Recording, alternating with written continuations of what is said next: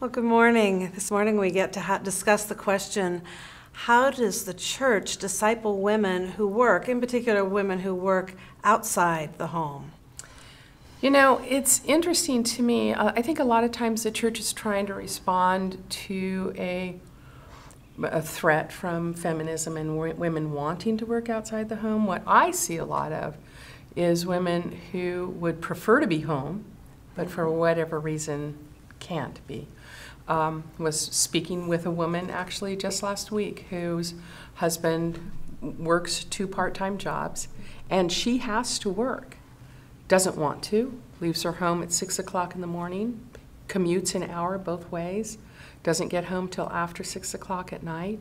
And once she gets home, it's homework and dinner and put the kids to bed, and then the weekend is trying to catch up. And she said, I want to be growing. I went through my books and I found all these Bible studies, and I haven't been able to do them because I don't have time. She said, what am I supposed to do? I can't fit in with the women at church. So, you know, I had some suggestions for her just about maybe getting CDs that she could be listening to while she was on her commute. But, you know, that's an issue. Part of the reality of the situation. Yes, yeah. You know, I have a friend who's in a similar situation, and she's married to an unbeliever. And he wants her working. She makes more money than he does. Yeah. And she would love to be able to be home with her children.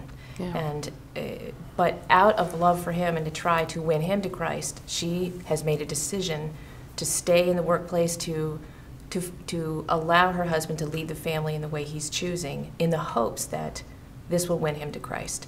So much as she hates going in every day, she's doing it out of love for her husband and trying to be with her children whenever she can.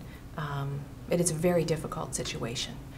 So I'm hoping that men will come alongside her husband and help him to see some of the areas in his life where maybe the need versus want thing comes into play there too. And does she really need to work? I think this is something we see frequently. Women are in the workplace, it's a family decision, but how much of what they're doing is because they need the money or they want the extras? And sometimes that's a fine line, and it's hard to discern. And I think my situation in New York is pretty different. I have largely a single congregation, and I disciple both men and women for work, but the women that I'm discipling are single, and therefore they are working all the time to support themselves. So that's our primary focus, is equipping for that environment. And you see women who are in that context are spending more waking hours with their colleagues than with anyone else in their lives. And these are other people's wives and husbands, and the bonding that can form. That's one of the ways I'm sure that you disciple them too, is to go in and say, you know, how do you form friendships, relationships with your colleagues that don't cross a line, where you don't form a friendship that's a violation of someone's marriage, where you don't sort of make it a surrogate family. And where is that a good thing in terms of that collegial relationship, and where does it cross the line? That can be so difficult depending on the context. And yes. I think women, especially, can be really tempted in those environments. Yeah, and I think there can be too even resentment, at least because my context is certainly different than New York. I mean, I think probably in our church, we have a very small minority of women who are professionals. And the rest of them who work are only working because they have to work. Right, right. And there can be, I think, among those women, a feeling of isolation and resentment. Resentment perhaps toward their husband, or the fact that they don't have a husband, and that they have to work.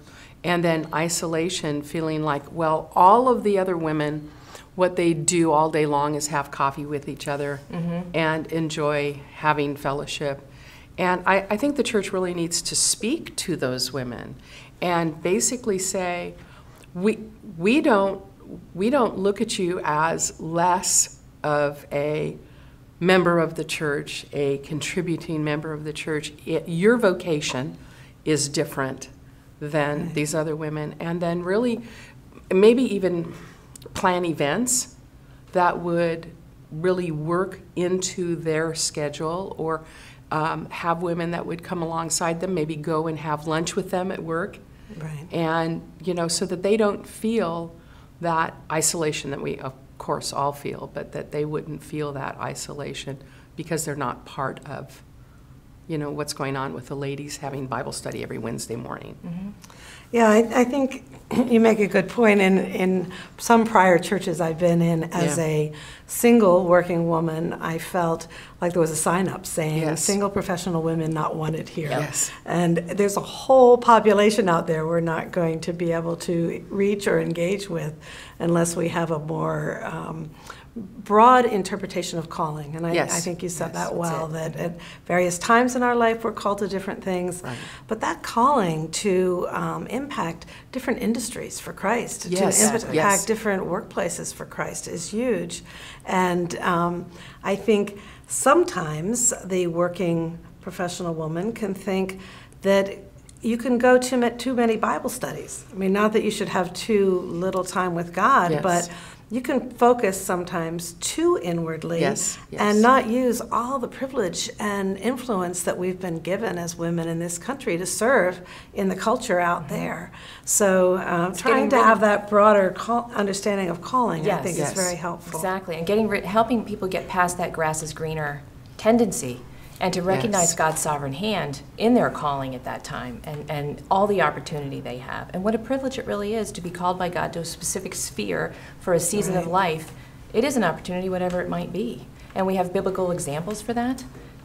We have Lydia as a businesswoman, and that's a great way to encourage women. They're using all of their gifts and talents. They're not shut out from the church ideal. There is no church ideal. As long as we're serving God with our gifts, that should be the ideal. Yes. One of the things I think that looking at people's faith and discipling them through the lens of their work really helps you get to idolatry that might not be exposed, but it's deep in your heart. So jealousy or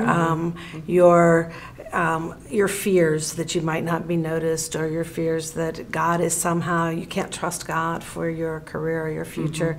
Out in the workplace, it really uncovers those. So it's very helpful in terms of spiritual formation, I think, to address those issues. Absolutely.